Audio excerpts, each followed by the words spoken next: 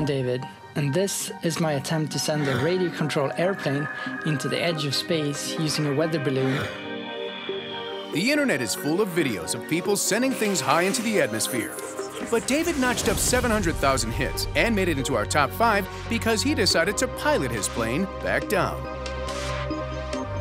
This is quite amazing. He sent his glider all the way up in space and he could still control it. That's a marvelous piece of engineering. The plane is now 20 miles away. So how is David gonna pull this off? David is actually controlling his glider using radio waves. But if he has a standard radio wave antenna, he would need a lot of power to be able to control that glider. So he has to fit signal boosters onto all his radio equipment. But what he does to increase the range is make them directional. So rather than the radio waves scattering all over the place, they're focused into a tight beam, which means they're able to go much further. But if you go off axis with it, you will lose the connection and, of course, lose control.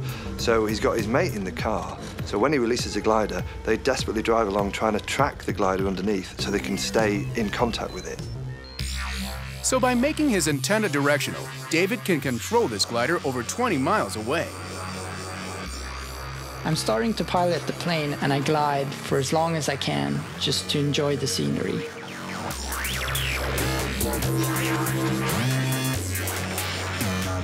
Despite a rough landing, David's flight is a hit with our experts.